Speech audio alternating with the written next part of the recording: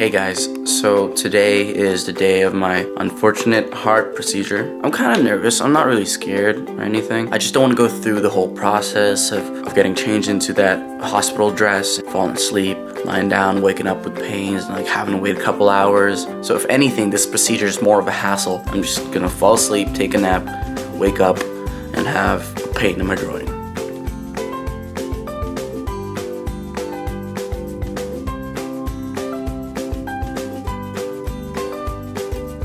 Are you scared about my heart surgery? Yeah, I'm anxious. Why? This is the third time already. Still? Still? Oh, what does that mean? It doesn't mean like it's the third time you go skydiving, the risk that goes away. Whoa, that's so deep. It's a good analogy. You always have good analogies. Yeah. Maybe a cute guy. That's and he's really, you know, he thinks he's cool, but actually...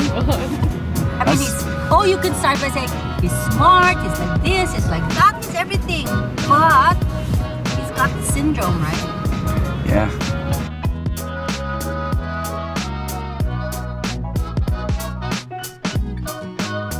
So we're on our way to the hospital.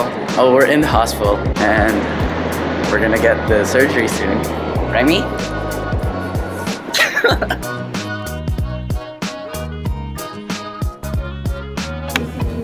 Josh. Yes. Does your pee-pee hurt? I don't know. I think it's gonna swell. What's the last thing you remember?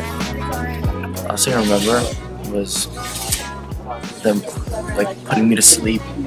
It was really cool. The room was spinning. And then the last word that I said to the guy was like, I was like, Okay, go, I'll do it. and he was like, are you like just keep breathing?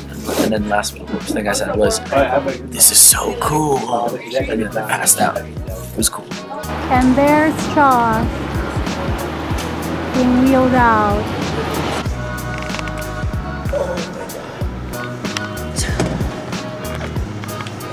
There's a mountain I just climbed. Okay, sleep now. Let's go home.